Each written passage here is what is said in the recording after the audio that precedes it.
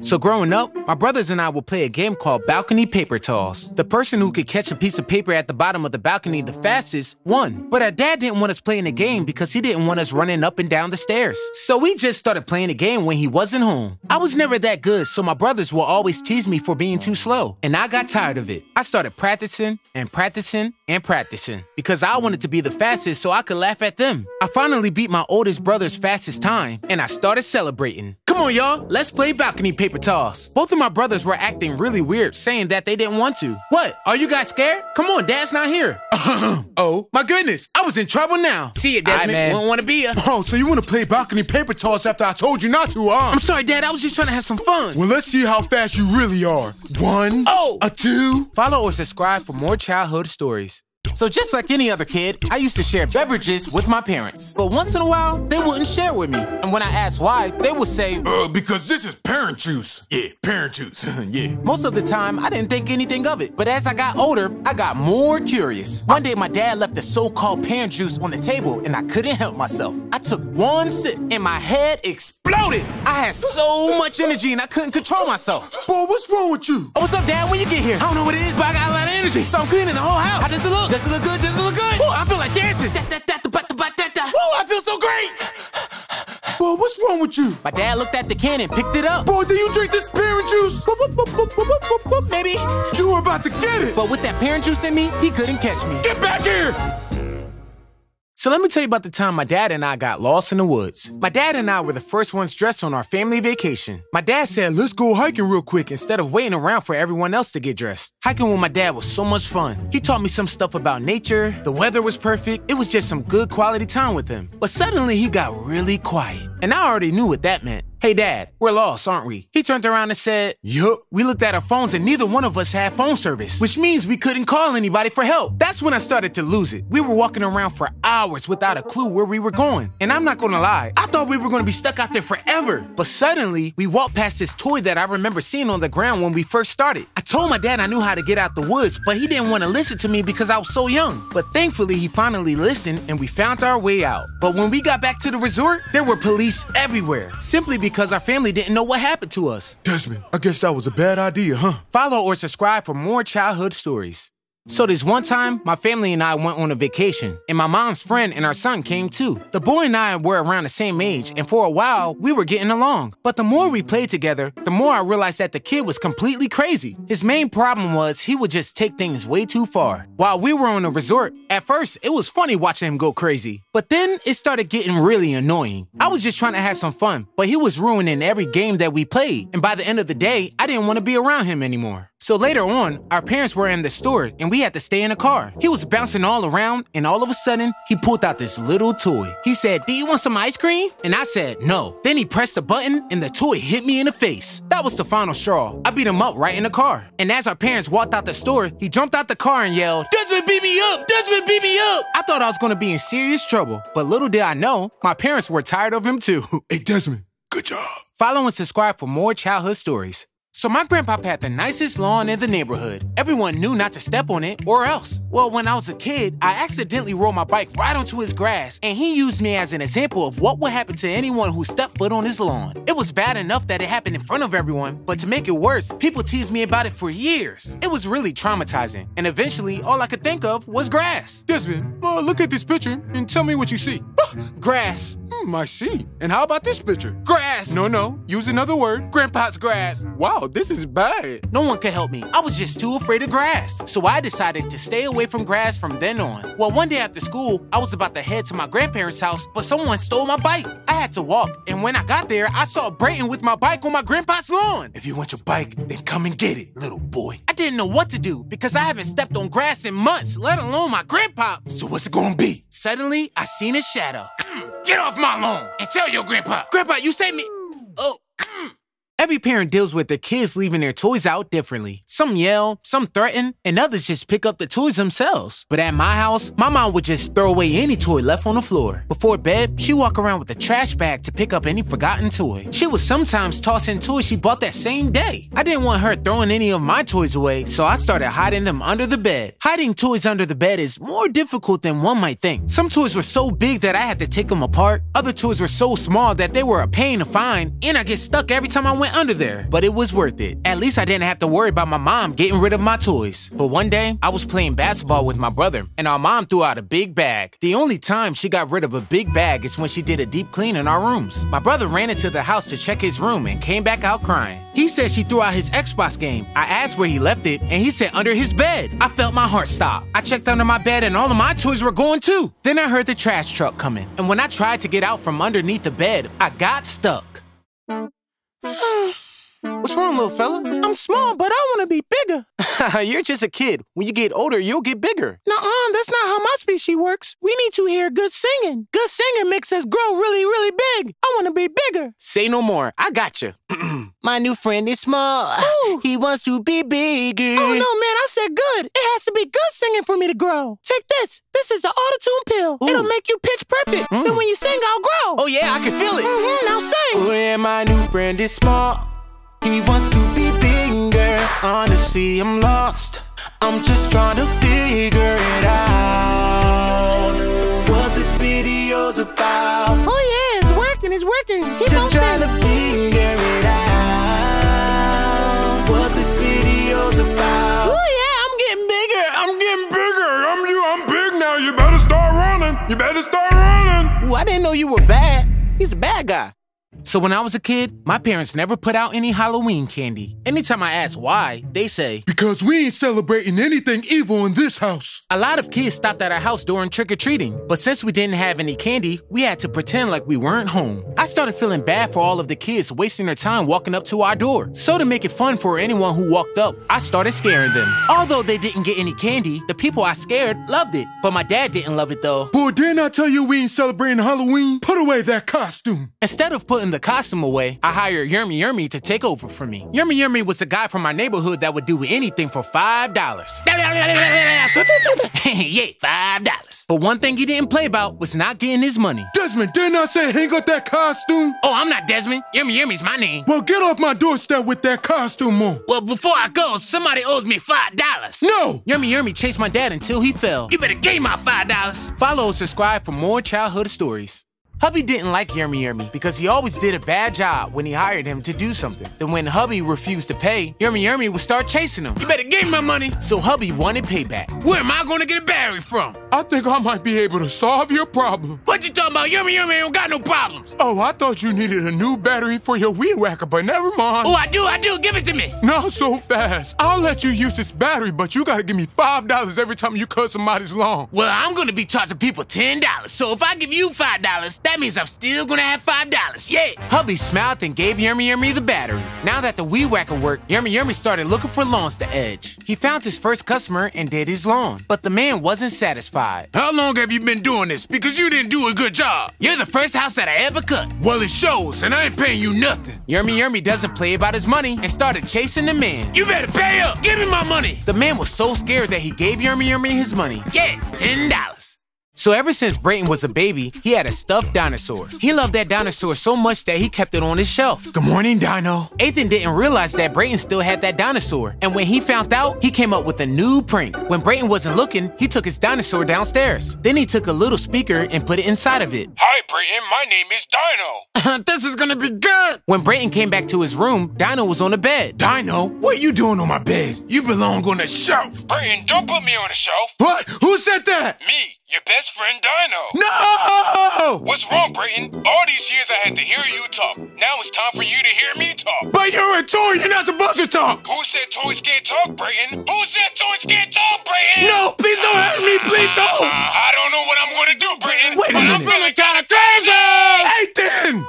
Yes, Brayton? So it was you making Dino talk. You caught me, Brayton. But I don't care because I'm bigger and I'm stronger and there's nothing you can do about it, little boy. Ooh! So one night, Ethan was eating a snack, and out of nowhere, Brayton threw a sponge at him. Instead of throwing it back, Ethan had another idea. First, he took the sponge and cut it into a triangle. Then he put some icing and sprinkles on top. What's orangey and spongy? A sponge cake. Brayton walked in the kitchen while Ethan was finishing up. Ooh, you made a cake? You wanna taste it? Is it soft and squishy? Oh yeah, the squishiest cake you'll ever taste. Brayton took a big bite. This tastes like a sponge! It is a sponge. Whoa, it looks so real! Why do you do this to me? Because I'm bigger and I'm stronger and there's nothing you can do about it, little boy. I want my mommy. Get out of here, little boy. You know what, Grandpa? I'm gonna tell everybody that you can do stuff. Go ahead and tell him that your grandpa can move. Nobody's gonna believe you. He thinks I'm so stupid. But what the old man doesn't know is that I have a plan. There. Aha! Now that the camera's set up, I'm gonna record Grandpa climbing and everybody's gonna know that he can move. Grandpa! Grandpa! Grandpa! Hey, stop with all that noise. What you want, Gerald? I'm hungry. Oh, it's always something. What do you want? I want my Cheerios. Oh, what are they doing up there? They're too high, I can't reach. Oh no, Grandpa. I guess you're gonna have to climb up there like you normally do. I smell a setup. Oh, I see. I'm sorry, Daryl. Grandpa can't reach up there. I'm too old. What are you talking about, Grandpa? You're always climbing up there. Nice try, you little poop. I see that camera up there. I'm sorry, Daryl. I can't help you. I'm going to sleep. I'm too old for this. Ooh, next time I'm gonna get you, Grandpa. Every morning at 5 a.m., Daryl's grandpa wakes up and goes for a run. He does it that early so no one can know that he can run. But one early morning, little Daryl couldn't sleep and woke up just in time to see his grandpa leaving. So this is what you do every morning. Tomorrow, I'm gonna be ready and I'm gonna get you, Grandpa. The following morning, Daryl woke up before his grandpa. He pulled out his drone, which had a camera, and got it all set up. I'm ready for you, Grandpa. Daryl's grandpa came out the door right on schedule. Ooh, another morning to stretch these old legs. Come on. As soon as Daryl's grandpa started running, Daryl got his drone in the air. What little Daryl forgot was that his grandpa loves drones and knows exactly what one sounds like. Somebody's spying on me with a drone. His grandpa tried to outrun it, but Daryl stuck with him. Whoever's flying this thing is good, but I know what to do. He hid in the woods until Daryl turned the drone back around, and then he followed it. Yes, I finally caught him. Give me that drone. I knew it was you. Give me that back. That doesn't belong to you. Sure, I'll give it back. Get me. After I delete this video. This isn't over, Grandpa. Grandpa, please don't tell my mom. Look, Daryl, my back hurts and I need some medicine, but I can't drive no more. Why can't you drive, Grandpa? Are you too old? I ain't too old for nothing. Let's just say Grandpa bent the rules a little bit. So that's why I gotta tell your mom so she can go to the store and get me some medicine. Well, what if I drive you? Huh, little boy, you can't drive. You can't even reach the pedals.